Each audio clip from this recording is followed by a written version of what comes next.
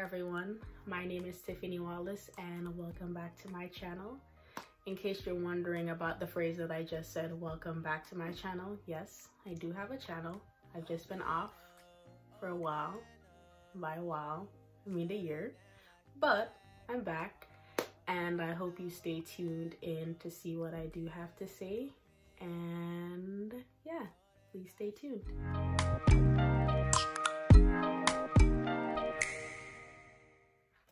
So I can be a very forgetful person. I tend to forget about stuff that I have to do. I forget about things that I put down or I misplace it at times. I forget about my humanness, that I am flawed and I will always be flawed. I forget about God and His word and what He has to say and His character, specifically what He has to say concerning me. And in my forgetfulness, I replace it with lies that aren't specifically, or rather, I replace it with lies that aren't His words. So they're my words, or they're what I think. And in redefining what I think God thinks about me, there are always negative thoughts. It's really nothing positive or uplifting. And with that, instead of believing that God will help me with everything that I will do, or believing that I just have to take a step and He will help me with the rest, I then put this enormous pressure upon myself, feeling as if I have to do everything from A to Z. I have to do this, I have to do that, and if I don't do it, then God won't help me.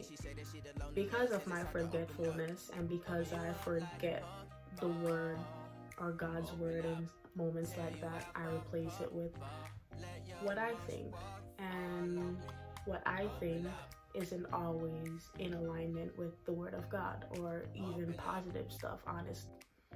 And in my forgetfulness and replacing God's words with my lies or with the enemy's lies, I then believe the lies, and I believe that God puts this enormous pressure on me to be the only one doing something, which is a part of the reason why I stopped doing videos in the first place, because I believed that was pressure He was putting on me, but in reality that was lie. And in my forgetfulness, and I'm using forgetfulness, but you can interject it with any word that works best for you, because my forgetfulness is like a category for all the words that fall underneath it, which is unbelief and lies and something that isn't true, something that doesn't align with the word of God. So that's what I'm calling my forgetfulness to be.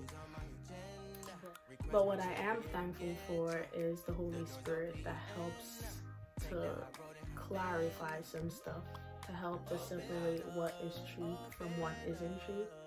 And what isn't true is everything that I just said previously about God putting pressure on me or on you to do stuff, or being the only one, you being the sole person responsible for doing anything that He may want you to do, or even any desire that you may have, any talents, any gifts. You feeling like you have to do this, and if you don't do it, then God's not going to help you with it.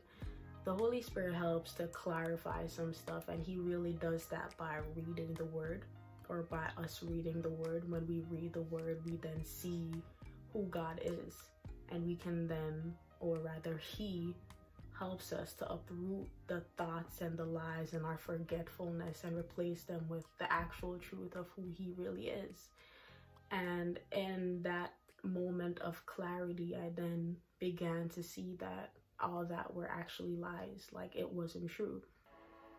In reality, the truth is, all God really wants is us, you and myself, coming as we are, not with everything figured out, not with the weight of the world on our shoulders as if we have to do this and we have to do everything by ourselves, but coming in our imperfections and in our flaws and in our weaknesses, and taking that leap of faith, even if it's just saying, God, I can't do this by myself.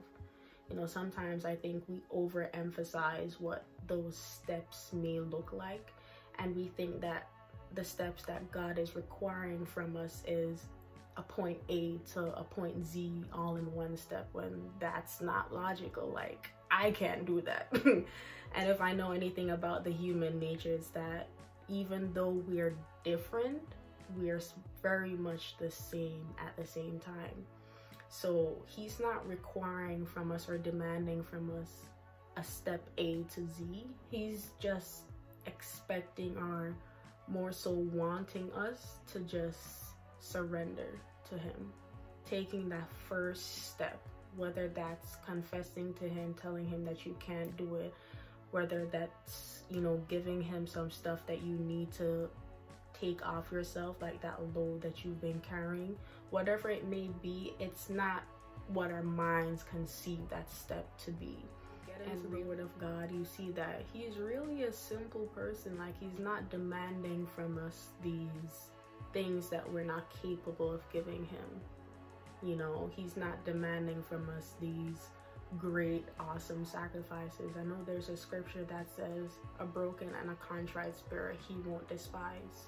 He's not demanding from us silver and gold and all our strength and our abilities. He's just demanding from us a heart that's willing to partner with him, so that we both ourselves and him can come together and do what needs to be done. You know, he's really simple. We're the complicated beings. I am, at least, one of the complicated beings that thinks that God is requiring more than he actually is. And I think, in my own theory at least, that starts with lies that we believe about God's character, and lies that we believe in turn because of his character, which isn't good. We think that his thoughts and his words concerning us isn't good, when that's not the truth. If you want to find out the truth about God and about yourself, the best place, the only place really in starting, is in his word. And the Holy Spirit will help you to see what you need to see, and to discover and to learn about yourself and to learn about him. So that's the place that I had to come to, and honestly that I'm still coming to day by day, that God isn't requiring great stuff from me. He's really requiring a heart that's willing to say yes, a heart that's willing to surrender, a heart that's willing to partner with him, to do stuff, to accomplish dreams, to accomplish desires, to accomplish God-given dreams that he's given unto us, to accomplish the daily things that we do through life, whether that's going to work, going to school, getting up, cleaning, whatever it may be. It's not anything grand. It's always in the small things. And I know, especially for myself, because I expect, or I think he expects these great things from me. I always think he wants me to do these great things, when honestly sometimes it's just point A to point B is just legit getting out the bed and going in the shower. Like, he could even want you to just partner with him to do just that. It's not always in the great spectacular things. It's really in the everyday life situations. And his promise to us is that he is with us. He didn't say he is with us in the big. He didn't say he was with us only in the spectacular. He said he would be with us always, and always consists of all the parts of our lives, the big, the small, the mediocre, the part that really isn't interesting, makes sense, or the parts that we don't want anyone to be involved in. He's with us through all of that. And that was what helped me to even sum up the courage to start making that videos again. So if it did that for me, I'm more than sure that it will do that for you, because it's the same God that works in my life, who works in all of our lives. He's no different to me than he will be to anyone else. And with that, I'm confident that if you are in the same place, the same headspace that I am, then he will help you through it.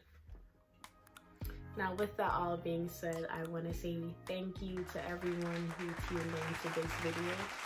To newcomers, for the first time you're seeing me again, my name is Tiffany Wallace. And if this isn't your first time, you have been consistent, even in my own inconsistency, I want to also say thank you to you. Thank you to everyone. Please like and share and subscribe to the channel, like the video and share the video. And please stay tuned for future videos that is to come. Yes, hopefully more videos to come.